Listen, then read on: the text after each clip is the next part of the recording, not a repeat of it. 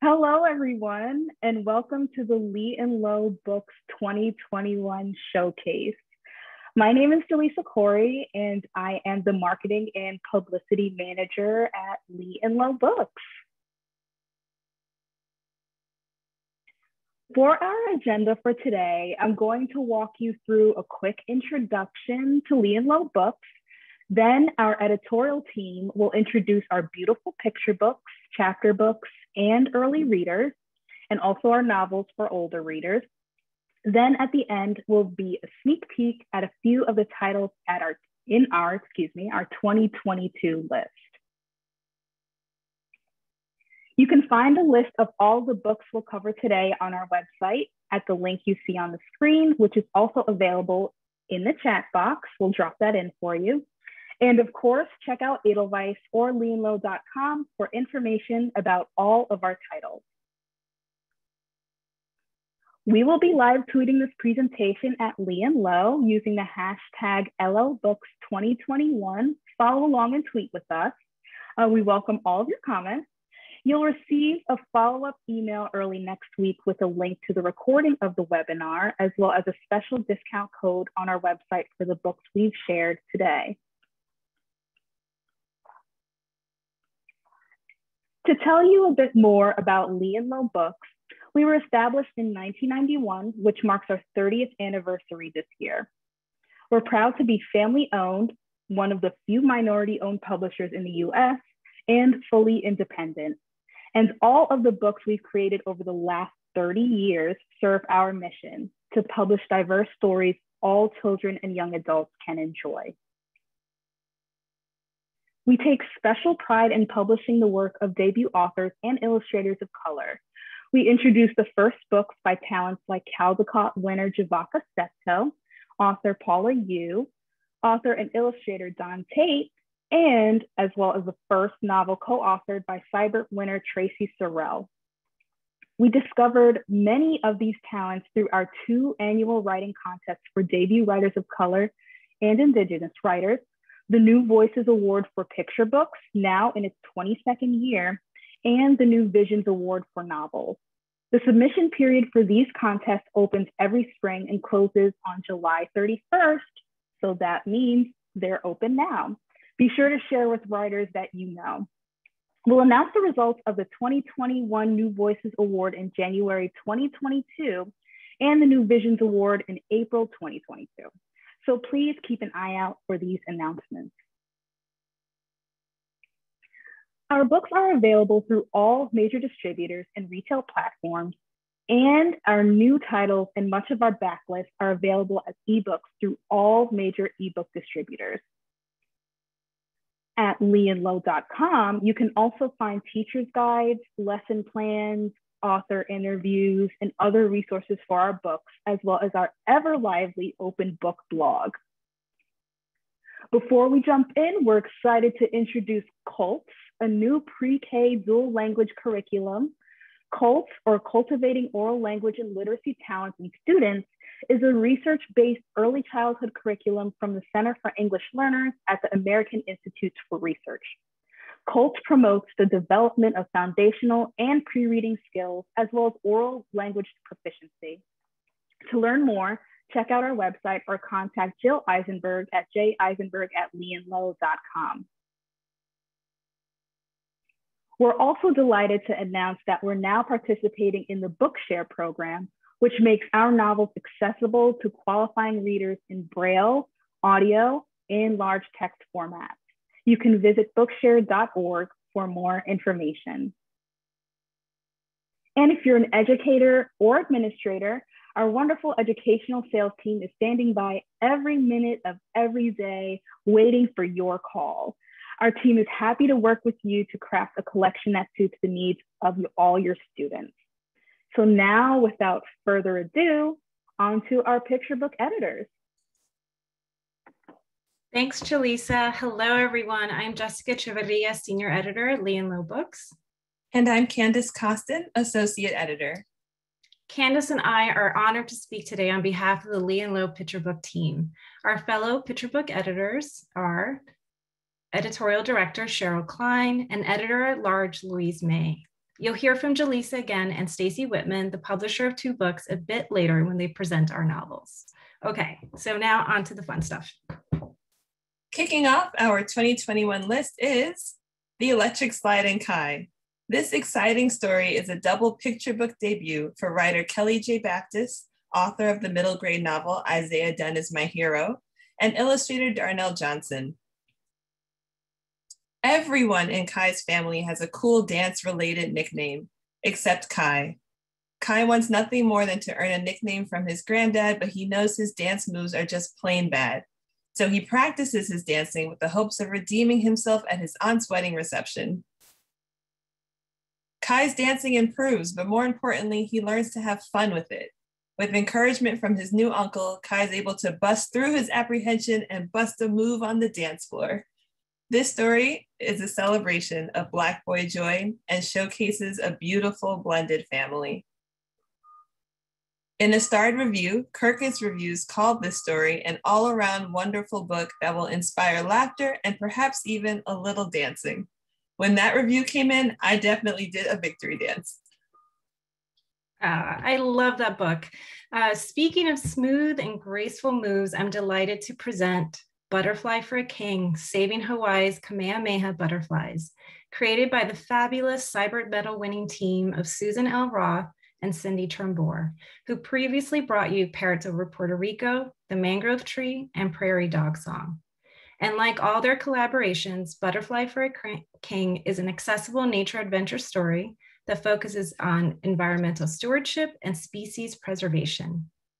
The story begins with the creation of the Hawaiian Islands from volcanoes thousands of years ago, and takes us through the reign of the great king Kamehameha and the 2009 naming of his namesake butterfly as Hawaii's state insect due to the efforts of a group of 5th graders.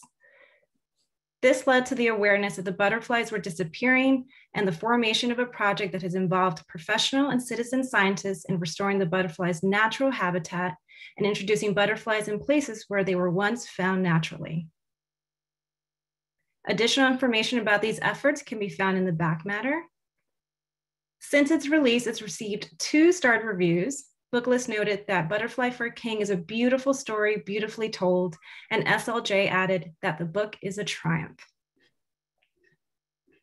If you're longing for more beautiful images of nature, please check out our next title, If I Were a Tree by Andrea Zimmerman, illustrated by Jing Jing Song. In If I Were a Tree, 2 siblings journey into the woods and celebrate the trees that they discover by using evocative verse that speaks to all 5 senses. If I were a tree, I know what I'd see. Hills misty with fog, the life in a log. I'd see blossoms appear and tiny new deer. A web draped with dew, the dawn turning blue. Meanwhile, the kaleidoscopic illustrations show their journey through the woods, ending in this triumphant picture. Every image is packed with details of birds, animals, bugs, and other creatures that readers will love discovering. Kirkus called the illustrations breathtaking and added, young readers will want to experience this book over and over again. And we couldn't agree more. Absolutely, Jess. Those lovely illustrations are worthy of poetry. In our next title, young readers learn how the smallest experiences can inspire haiku. Kiyoshi's Walk is written by Mark Carlins and illustrated by Nicole Wong. After Kiyoshi watches his grandfather Eto compose a delicate haiku, he asks, where do poems come from? To show him, Eto leads him on a walk through their city where they notice small details, a leaping cat, a lost teddy bear, the sound of wings. With each sight, sound, sense, or feeling inspiring a beautiful haiku from Eto. Soon, Kiyoshi discovers the answer to his question, that poems come from the way the world outside of us meets the world within each of us. And he also finds the courage to write a haiku of his own. As School Library Journal said in its starred review, whether employed to invite children and adults into writing or as a nurturing read aloud, this is recommended for all collections. And Kirkus added in its starred review, see, hear, touch, taste, smell, and imagine poetry all around you. Jess, do you think Kiyoshi's interest in poetry began with a love of books? Oh, for sure. We're all book people here. And as book people, we want to share our enthusiasm of books with everyone we meet. But like Kiyoshi, you might wonder how that initial spark starts. How do you get a child to love reading? Thankfully, the next book on our list, which was created in partnership with the William Penn Foundation, gently shares how to foster an early love of reading in children. I'll Build You a Bookcase by Jean Fahey and illustrated by Simone Shin is written in simple, sweet rhyme and shows the magic of being surrounded by books. I'll build you a bookcase before you are born that's made out of boxes from shoes that were worn. For books we will read in the soft morning light and books we will read before saying goodnight. So let's build a bookcase and then we'll build two, for nothing is better than reading with you. As you can see, the illustrations showcase a multicultural cast of children and families throughout. And what makes this a truly standout title is that it's available in 4 bilingual editions: Spanish English, Vietnamese English, Arabic English, and Mandarin English. We think it makes a perfect addition to any home library. And finally, rounding off our spring list are 2 new books in the popular Confetti Kids series. This early reader series features 5 friends from diverse backgrounds that learn to navigate common childhood challenges, new experiences, and the world around them in a realistic and kid-friendly manner. In the protest, Lily leads a rally to save their community garden from being demolished and made into a parking lot. This story, geared for ages 4 to 7, shows how even the youngest among us can be socially conscious and active in our communities. It received a starred review from Kirkus. In Pablo's Pet, Pablo learns to deal with the loss of his beloved pet fish, Ruby, with the help from his friends and family. The book delicately portrays how children can process grief and loss and how to honor the memory of a loved one. Our Confetti Kids series is now 10 books strong and perfect for children who are just starting to read independently. We hope you check them out. So that wraps our spring 2021 picture books. What's coming up this fall, Candace? Let's just say this fall is going to be quite magical. First, we have Magic Like That by Samara Cole-Doyen and illustrated by Geneva Bowers. In this celebration of Black girl magic, our protagonist draws confidence from her natural beauty and her hair's versatility. As she waits for Mama to finish her latest hairstyle, our heroine reflects on the many amazing styles she's donned in the past. Each spread shows readers how natural hair embodies the natural world. Like here, our heroine's hair is gathered into a high puff reminiscent of storm clouds. And here her hair is set in stunning Bantu knots, like mighty monuments rippling across a sunset horizon. What I love most about this book is that it's not about the main character learning to love her hair or herself. She already appreciates her natural beauty and draws power from it. The magic continues with My Magic Wand by one of our favorite authors, Pat Mora, and adorably illustrated by newcomer Amber Alvarez. This collection of original poems follows a spunky young girl who is closely based on Pat Mora's granddaughter, as she enjoys a year of growth, creativity, and discovery, starting at age 5 with writing her ABCs and planting a springtime garden with Mom. In summer, it's time to learn to swim, just like a fish, a slithery pececita. When summer turns to fall, more experiences abound, especially learning to ride a horse and caring for big old Moosey, the family dog. The book ends with her 6th birthday and a fun celebration with her diverse family and friends. Next on our list is Nibby's Water Song by Sunshine Tenasco, illustrated by Chief Ladybird, 2 native creators making their picture book debuts. Nibby here is a thirsty, thirsty girl who just wants a drink of clean water, but only dirty water comes out of her tap. The rivers and streams are mucky too, and the little bottles of water she receives are soon gone. But when Nibby bands together with her friends and they work hard to make change, Together, they find a way to heal the water, and she becomes happy, happy Nibby. The energy and child-centeredness of this book make it a terrific read aloud and a wonderful companion to this year's Caldecott winner, We Are Water Protectors. Here to tell you more about Nibby's water song is the book's author, Sunshine Tenasco. Hi, my name is Sunshine Tenasco. I am Anishinaabe from Kitigan-Zibi, Quebec, Canada. I am the mother of 4, and I wrote this book called Nibby's Water Song to bring awareness about the lack of clean drinking water in so many First Nations communities in Canada. My community is an hour and a half from Ottawa, Ontario, and we still don't have access to clean drinking water for everyone in our community. And so we are not the only reserve to face this issue. So many First Nations communities do. And so I put this story together, and it's beautifully illustrated by Chief Ladybird.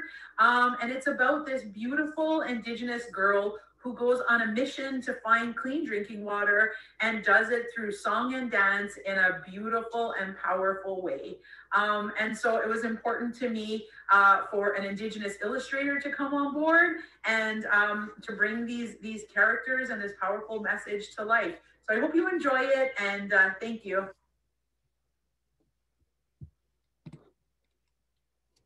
Also this fall, we're excited to release 3 paperback titles. How Far Do You Love Me by award-winning author-illustrator Lulu Delacre is a beautifully illustrated I love you story with an international lens.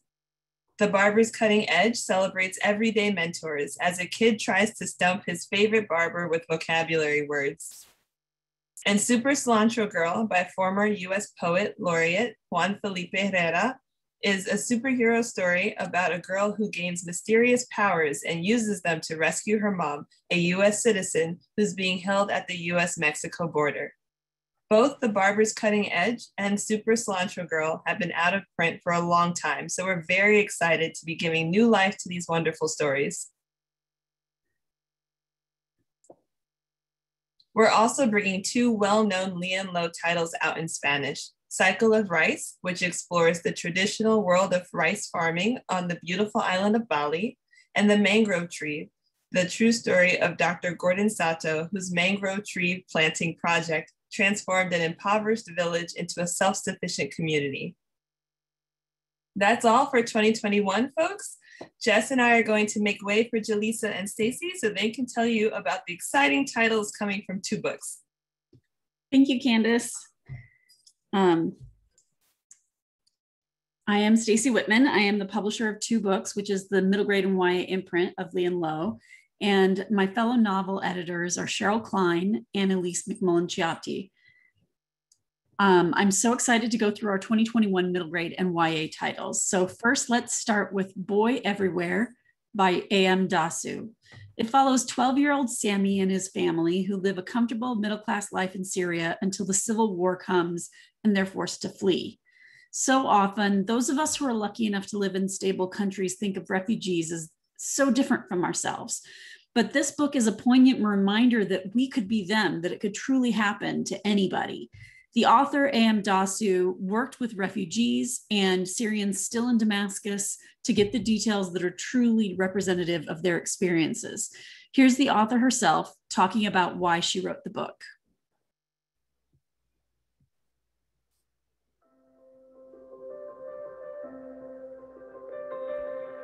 Through Boy Everywhere, I wanted to focus not only on the arduous journey a refugee takes to get to safety, but also what and who they leave behind. I wanted to challenge the narrative that refugees are needy and desperate, and instead show the reality of their lives, the choices that they're forced to make. I wanted to explore how hard it is to leave home and show that if it weren't for the war, most refugees would never have left. And more importantly, the Syrian refugees I know across the UK and my friends in Damascus were keen for people to know that they had good lives and were forced to leave. I wanted the focus to be on who they were and are, on their identities, not just the temporary political status attributed to them in their new country. I wanted to show the sheer desire refugees have to work hard and re-establish themselves, and their hopes for a better, safer life. And it was important that the story reflected and amplified the voices of not just one, but many refugee experiences. That's why, you've got the story of Sammy's family and of Adam's and others. And, refugees are ordinary, hardworking people who experience extraordinary challenges and surpass them. They are resilient, brave, and hugely inspiring. And I really hope that readers will connect with Sammy and see how easily this can happen to anyone. No one sets out to become a refugee. No matter who you are or where you're from, we have many similarities. We all have the same hopes and fears.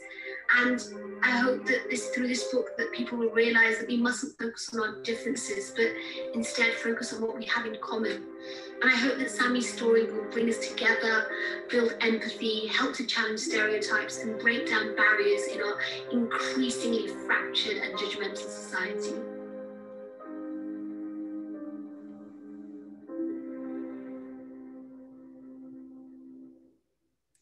Boy Everywhere is out now, and it was named one of The Guardian's best new children's novels and has received 3 starred reviews from Publishers Weekly, Kirkus, and Booklist, which calls it an absolutely essential read. Just a couple of weeks ago, it was also shortlisted for the Waterstones Children's Book Prize, so definitely one that you don't want to miss.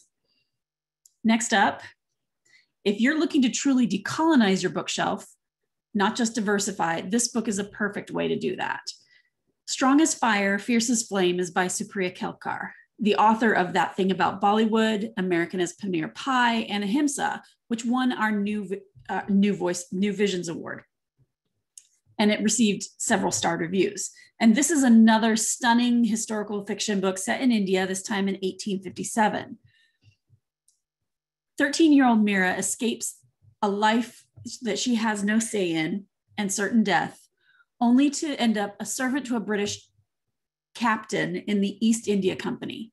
When a rebellion against British colonizers spreads, she must choose between relative safety in a British household or standing up for herself and her people against those who are colonizing her land. Supriya Kelkar wrote this book because of her childhood experiences with classic books. She once talked about how her 3rd grade teacher read The Secret Garden to the class and said, "I sat up a little taller, recognizing Indian characters finally in a book, but I quickly realized that they weren't thought of as equals in their land. They were thought of as less than, just there to serve the white characters the story was centering, just there to be part of the background in their own land."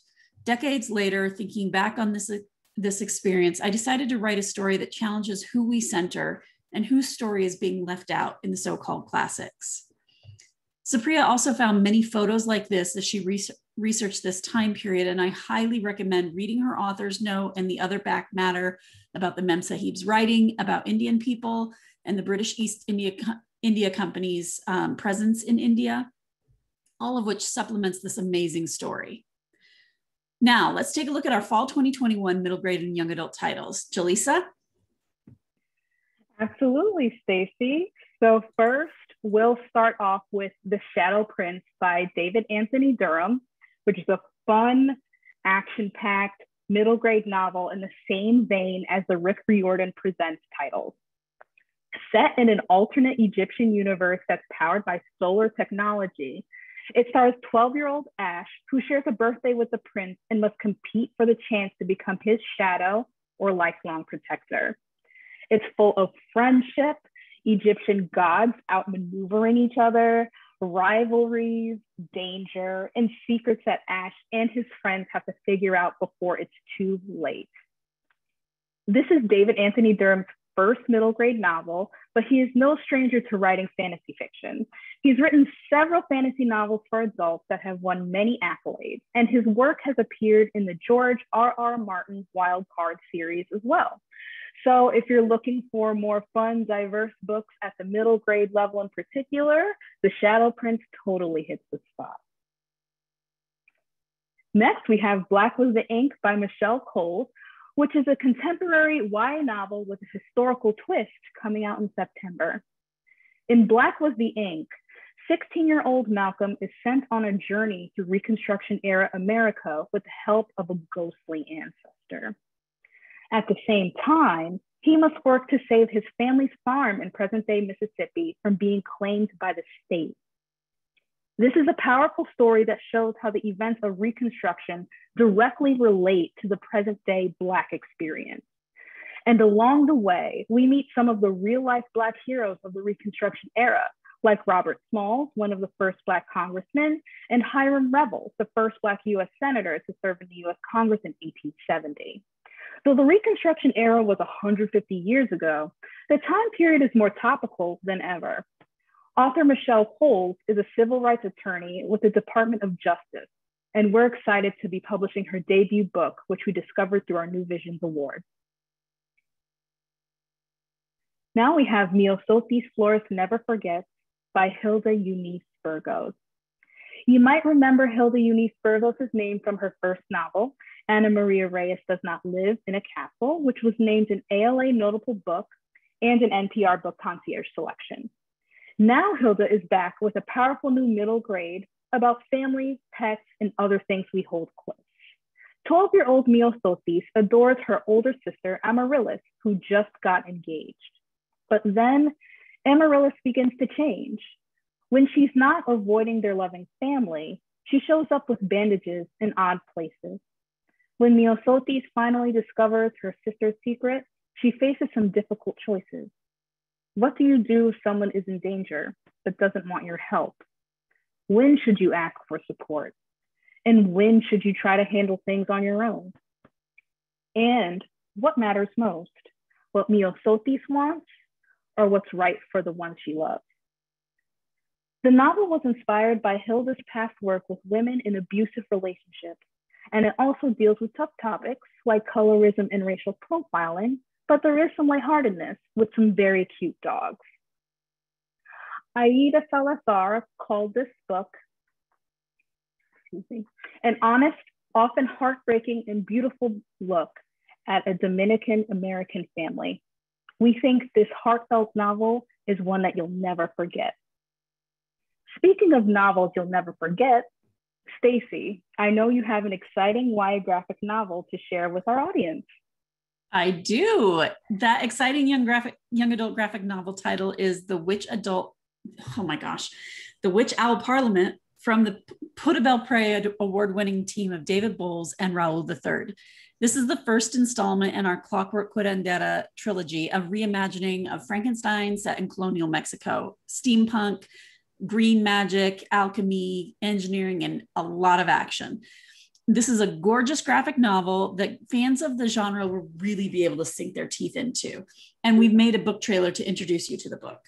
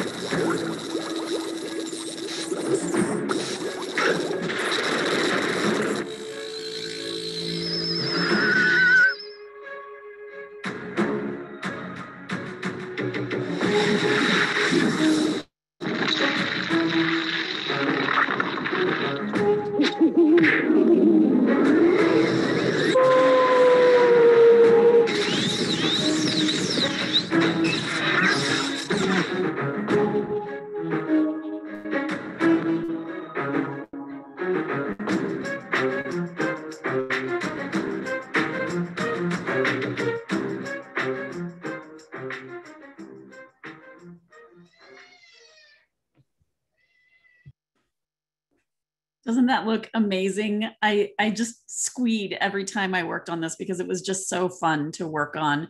And This book has been many years in the making, and we are so excited to share it with the world at last, not only in English, but in a simultaneous Spanish edition as well. And now on to a sneak peek of our 2022 titles. And for an introduction to that, our associate editor, Candace, will take it away. Thanks, Stacey. I'm excited to present a sneak peek at our 2022 picture book titles. First up is How We Can Live, The Principles of the Black Lives Matter by Lelena Garcia, illustrated by Karen Davidson, coming out on February 1st, 2022. Last year, Lee & Low published What We Believe, a Black Lives Matter Principles activity book. This powerful workbook presented the guiding principles of the Black Lives Matter movement in down-to-earth, kid-friendly language, accompanied by writing prompts and coloring pages. It received a great deal of praise from educators, and we soon heard from librarians who wanted to add the book to their collections, but they couldn't, as they don't buy activity books. Well, we could solve that problem. How We Can Live is the picture book version of the activity book, and it brings the principles to vibrant and colorful new life. Each spread explains one of the 13 guiding principles of Black Lives Matter, alongside an image of a real person, many of them present day or historical activists for Black lives.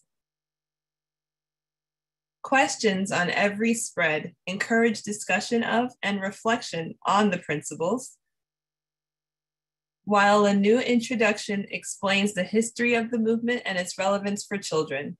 Back Matter offers adults some guidelines for discussing race in general. Both of the creators of the book are active school teachers with more than 35 years experience between them, and they have been deeply involved with the Black Lives Matter at Schools movement. How We Can Live offers a beautiful and inspiring lens on the most important social justice movement of our time. Yes, such an important critical book for these times. Well, gliding onto shelves next winter is Marvelous Mabel, figure skating superstar by Crystal Hubbard and illustrated by Aliana Harris. This is the inspiring true story of Mabel Fairbanks, who became the first Black athlete inducted into the U.S. Figure Skating Hall of Fame. The story shares Mabel's early life and her passion for skating. Nothing was going to stop Mabel from learning to skate. Not when the only skates she could afford were too big and clunky, nor when she was denied entrance to every skating rink in New York City. Mabel simply practiced on a homemade rink, of course. When she decided she needed more room to practice, she returned to one of the rinks that denied her entrance. This time, she refused to take no for an answer. Mabel went on to prove how truly marvelous she was on the ice and became a trailblazer in the sport. We're excited to release this incredible story in time for the Winter Olympics. From winter sports to the inspiring landscape of Ghana, Bottle Tops is a biography about contemporary Ghanaian sculptor Ella Natsui, who uses recycled materials to create captivating works of art. This picture book was written by Alison Goldberg and illustrated by Elizabeth Zunon. As an art student, Ella Natsui looked to his culture, people, and history for inspiration and worked with materials that were close to hand, mainly recycled goods. He has this beautiful philosophy that if you touch something, you leave a charge on it, and anybody else touching it connects with you in a way. One day, while walking in Nigeria, he came across a bag of bottle tops and was inspired by their story and history. With the help of volunteers and his art students, El reshaped the bottle tops and joined them together with wire to create large-scale tapestries, some large enough to cover buildings. I saw his artwork at the Met in 2015, and it's amazing the amount of texture and color and fluidity he achieves with each sculpture. This biography includes an author's note and a fun art activity that allows kids to create art with reusable materials. Now I'll kick it back to Stacey for a peek at one of our winter novels. And we'll be coming out with some great fiction too this fall. I mean, next spring, next year, not this fall, you know what I mean, including Monica Zepeda's debut novel, Boys of the Beast, which won our New Visions Award in 2019. Monica is a screenwriter and young adult librarian in Southern California, where she also grew up. This photo shows her in her teen years near Joshua Tree National Park. And Boys of the Beast fully demonstrates her love of the West, her understanding of teenagers, and her ability to write laugh out loud dialogue and characters you'll recognize and love. The route, 1,700 miles from Portland, Oregon to Albuquerque, New Mexico. The boys are Ethan, Matt, and Oscar, 3 strangers who also happen to be cousins. 1 Jewish and gay, 1 evangelical and Christian and uptight, 1 stoner and carrying a secret, literally. The Beast is Grandma Lupe's 1988 Ford Thunderbird Turbo Coupe, and the trip is going to change all their lives.